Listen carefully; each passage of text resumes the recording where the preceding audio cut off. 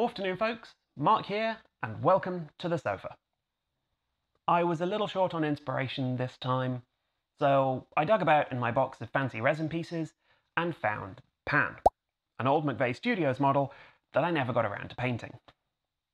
I've got some ideas rattling around, I've got the model, and I've got a piece of wood. So, why not join me at the painting table and let's get started.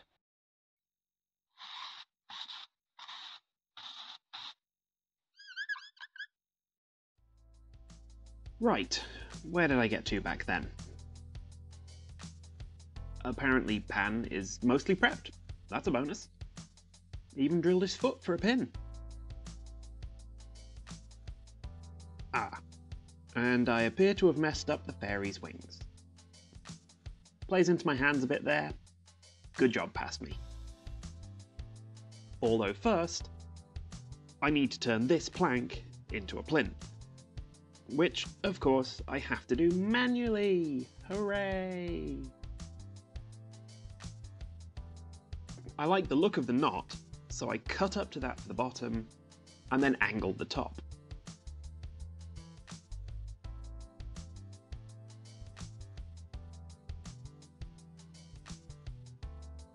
I planned to have a pool of water at the front, which meant carving it all down with a convenient rotary tool.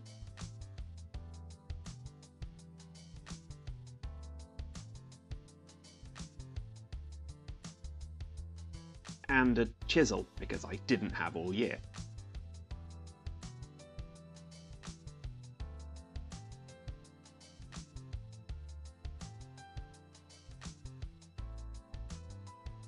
And a drill.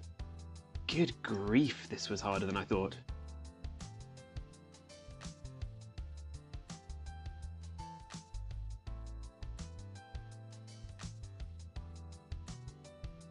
Eventually, and with only minor damage to the surrounding area, I got it roughed out enough to fix the scenic base for Pan in place. With a few wood shavings to level it off, it turns out.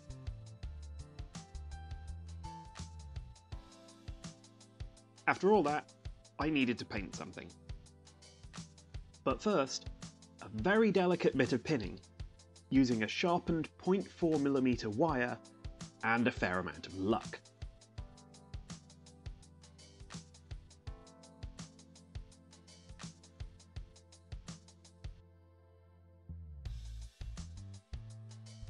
Nice long wing supports, back in place, and much harder to snap. As soon as I could, I got him primed with some white airbrushed around the faerie to help with lighting. Then, I had to throw on a rough layer of flesh to get things started.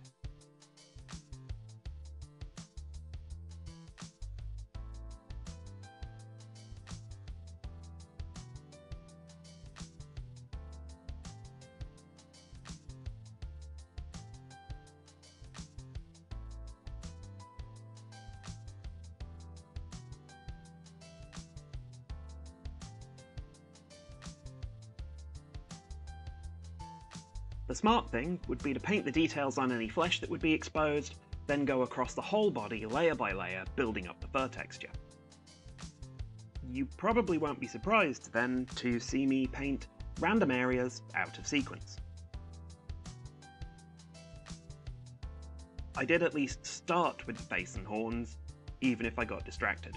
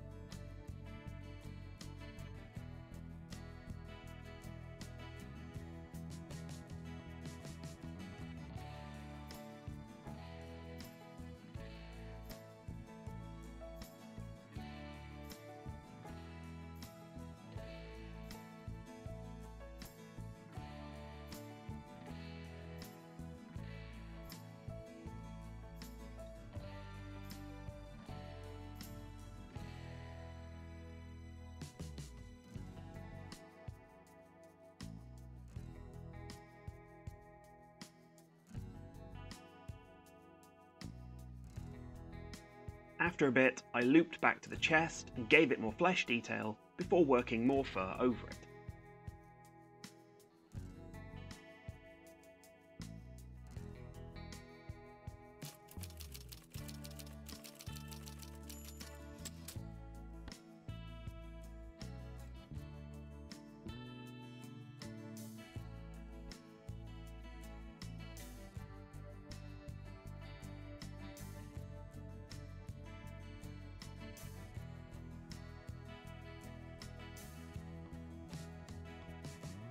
I like painting fur. It looks complicated, but it's not about precision. The more uneven, the better, really.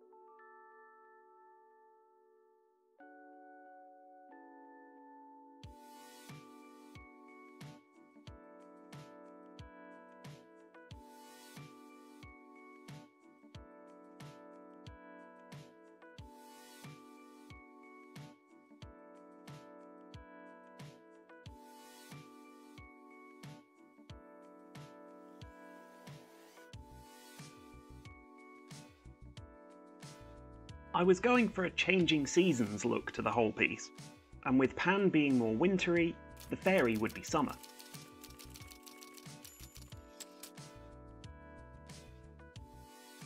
Initially, I spent some time trying for an internally lit green glow.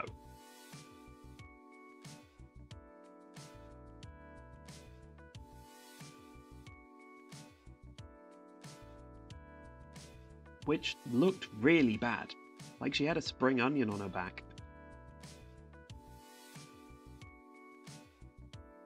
So I switched to a green tinted flesh and blonde hair that I was much happier with.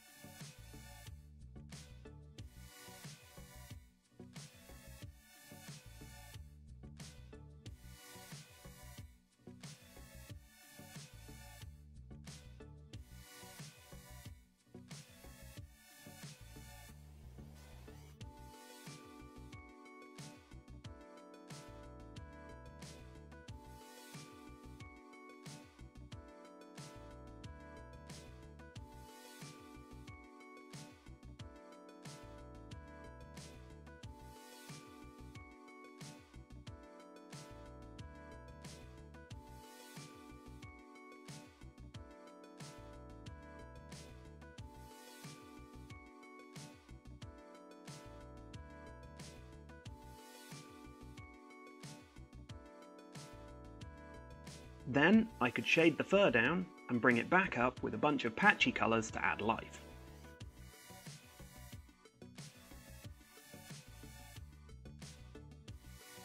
Around the faerie, that involved pale greens, along with extra glazes to liven her up as well.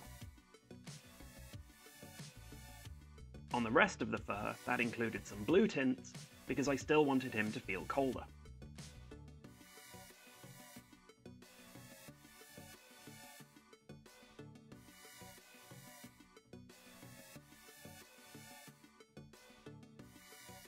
I kept some desaturated brown in the longer fur though to break the shapes up.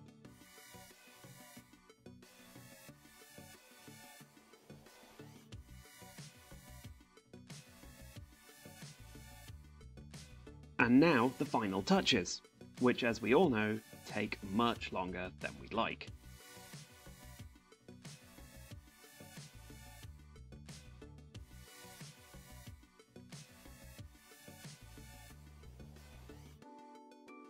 The leather was just a purple-black with some grey highlights.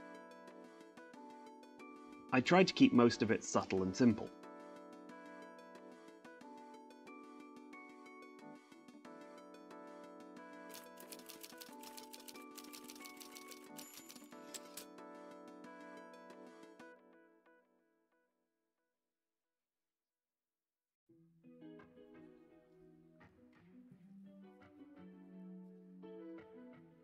but for extra wintry chill, I went for a frozen metal look on the blade. Rust to start, with a few bits of clean metal showing through, like I did for everything else. But then I stippled thinned out white onto the blade, focusing on the edges. The final touch got a little Breaking Bad. Glass powder is great for snow effects, but it's pretty grim to use. Damp cloth to work on, gloves, respirator, and no breeze anywhere near. More stippling, this time PVA glue, some sprinkled powder, and I called it good.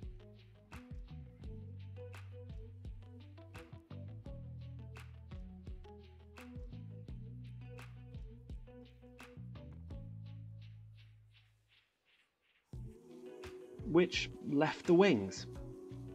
Back in the day, I'd planned to use blister plastic, but it just looked artificial, unsurprisingly, which led me to use texture gel because I love the stuff. Okay, blister plastic still features pretty heavily, I admit. I painted thin layers of gel onto the plastic, some with green and yellow inks, even some with metal medium for a little sparkle. The first try stuck to the plastic surprisingly well, so I tried again with thicker layers and smearing the plastic with Vaseline. Those I painted veins onto and stuck back to back, which looked really chunky, so I tried again.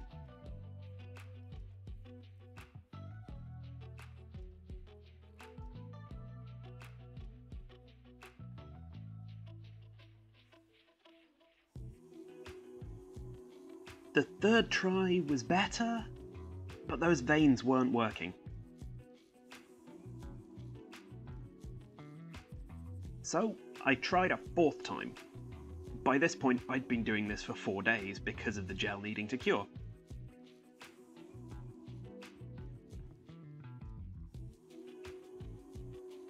They were better, and I even test glued one into place, but still too blocky. And probably too much ink. Day 5, and I scaled it back a bit. The wings were painted to shape, so the edge could be thinner.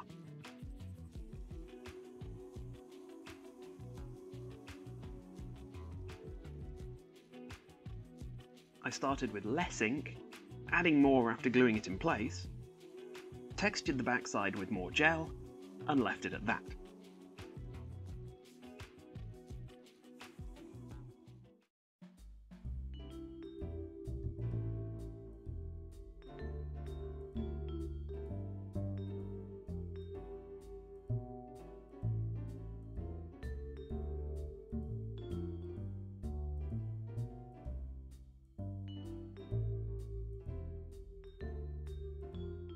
Obligatory painter's whinge?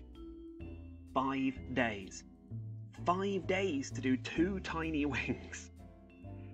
That said though, they were worth it, I reckon.